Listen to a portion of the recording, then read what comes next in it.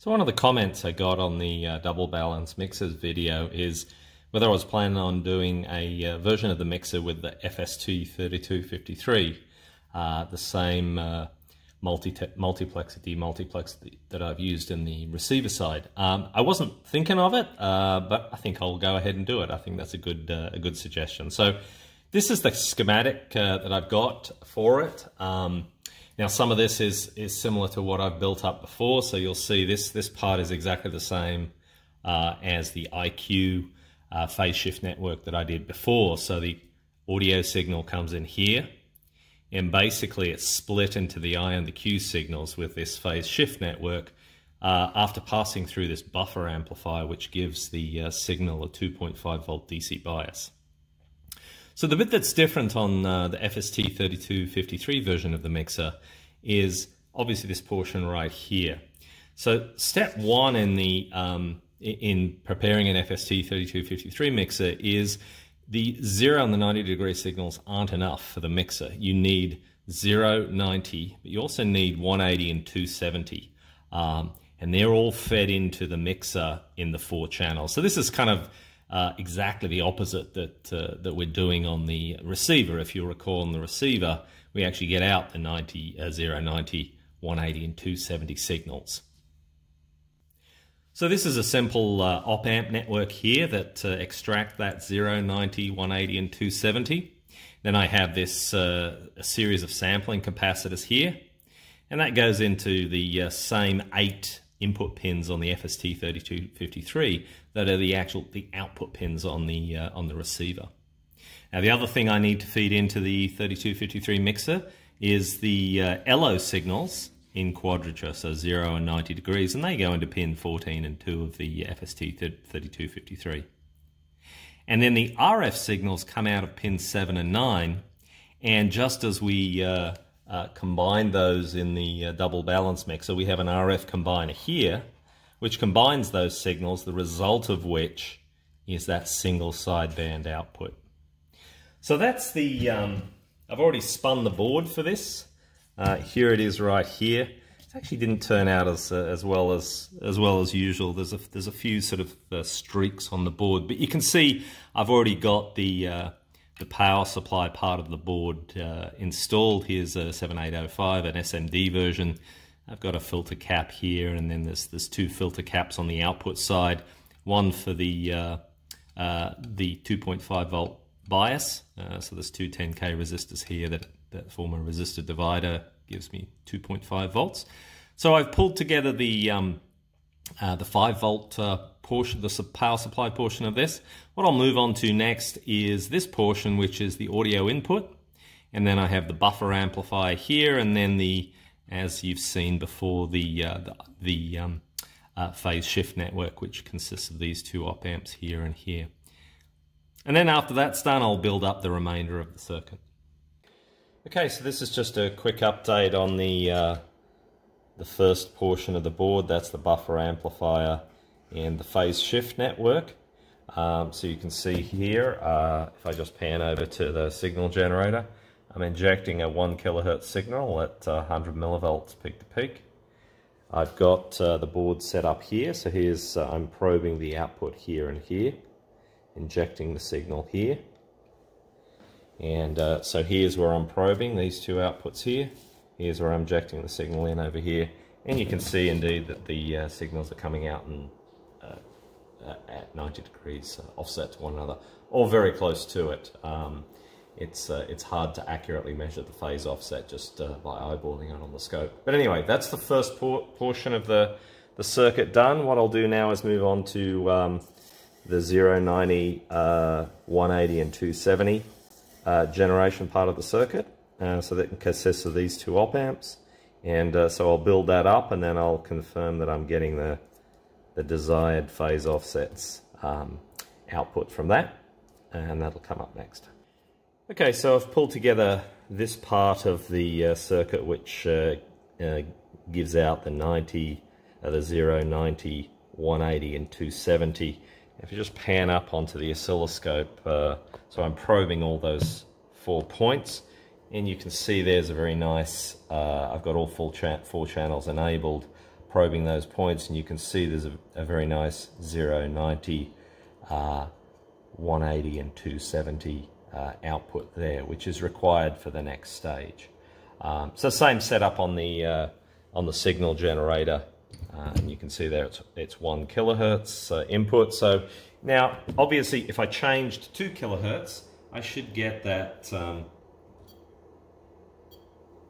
if everything's working right, I should get that same split of frequencies.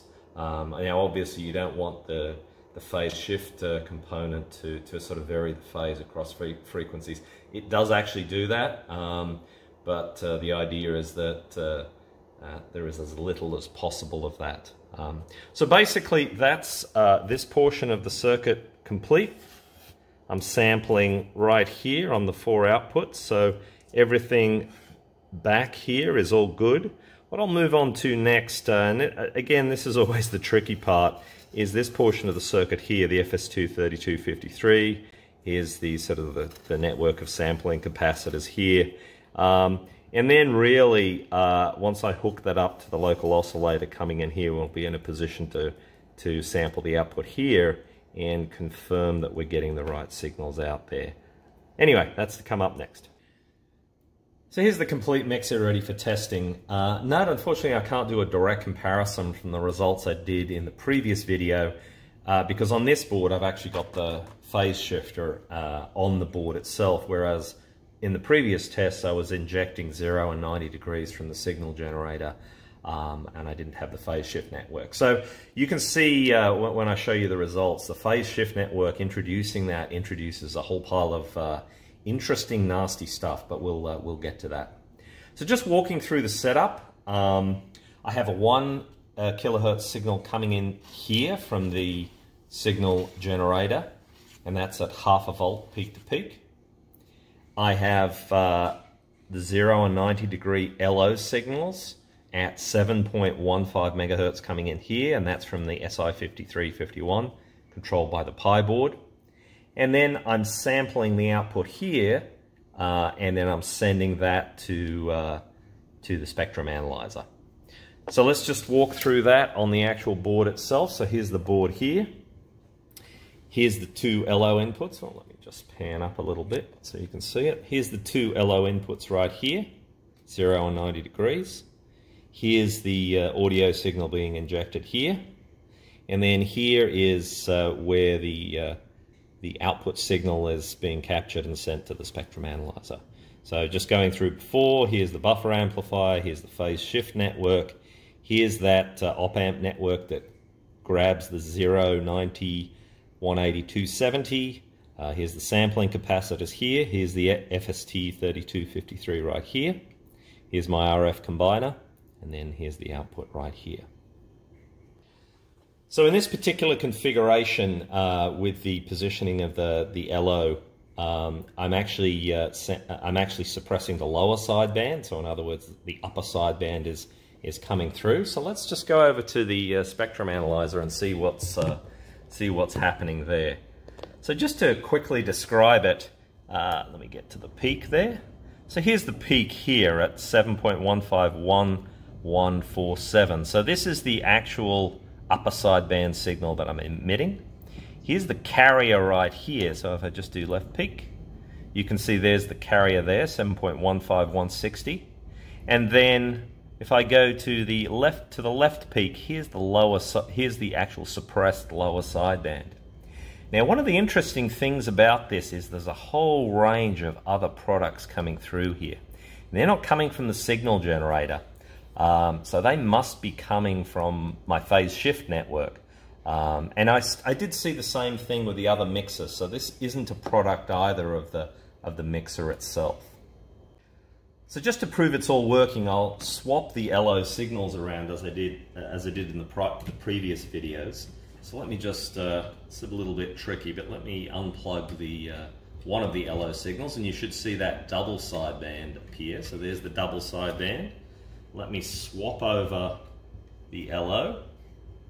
So I'm unplugging the other Ello, and it should go down to nothing. Plug it back in on the other side. Bear with me.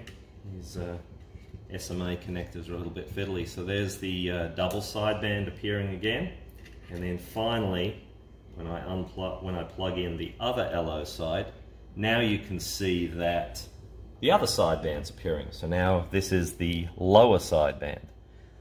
So just by swapping the position of the Ello, I can change between upper and lower sideband. And you can do that in software too. So I can actually change the phase between the two signals on the SI5351 in software. So that's an easy way of changing between upper and lower sideband. But just panning out on so you can see the full breadth of what's going on. Let me increase the span to 100 kilohertz. And look at all that mess there. So that's, you know, even all the way out here, I'm still, you know, it's a fair way down. It's obviously like minus 57 dB, you know, dBs, but it's still all there. And this will all go out of the transmitter side. So it's not a great thing. Let me just increase the frequency to 2 kilohertz, and you'll see a similar thing there.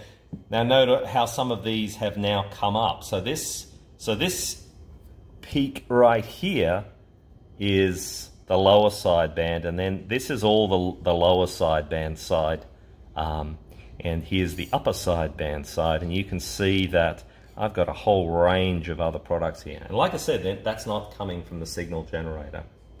So I think as a final test, what I'll do is I'll unhook the signal generator, and I'll plug in that microphone amplifier that I built up in a previous video, and we'll see how we'll see sort of an end-to-end process in there. So I'll unplug the signal generator. As you can see, all that's left is the carrier itself, and let me plug in my microphone. Okay, so I'm not whistling very well today, but as you can see, there,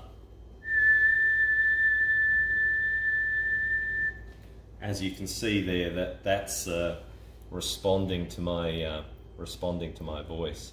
Now, this is one of the things that I'm still sort of to figure out is how exactly to suppress all that other kind of harmonic garbage that's appearing in the signal. So I'm going to have to do some more research on that. I'm sure there's a way of doing it.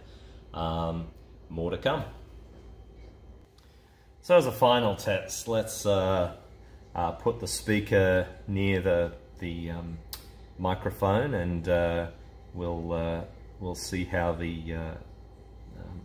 we'll basically see how the spectrum analyzer responds to that. So let me turn the volume up.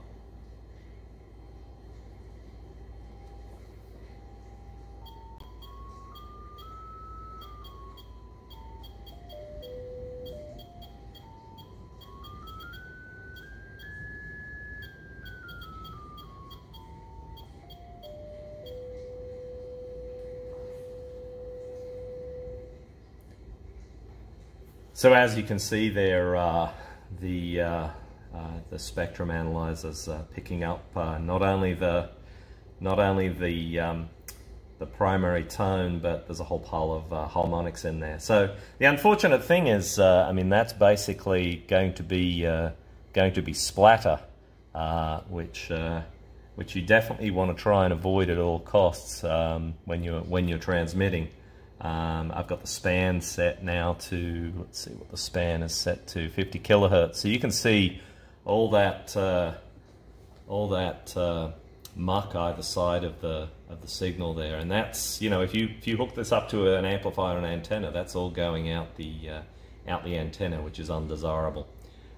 So anyway, I mean, obviously it's a fair way down. It's 30 dB or so down from the primary signal, but all the same, I think you have to be at least 50 to 60 dB down to meet the FCC regs. So definitely this wouldn't be something you could just put on the air and the way it is right at the moment. Anyway, let me put this to a halt now.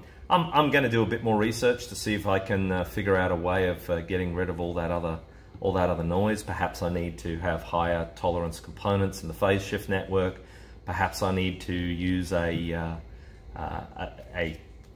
6-pole phase shift network instead of just the 4-pole one. So lots of experimenting to continue with here. Anyway, that's a wrap for now.